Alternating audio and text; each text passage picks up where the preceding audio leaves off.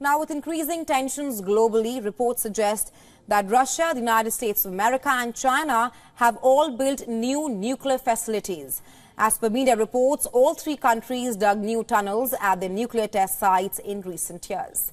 One is operated by China in the far western region of Xinjiang, one by Russia in an Arctic Ocean archipelago, and another in the US in the Nevada desert. As per the experts' understanding of satellite images, expansions were spotted at three nuclear test sites. The satellite images from the past 3 to 5 years show new tunnels under mountains, new roads and storage facilities. Now, the 1996 Comprehensive Nuclear Test Ban Treaty was signed by China and the US, but it has not been ratified yet.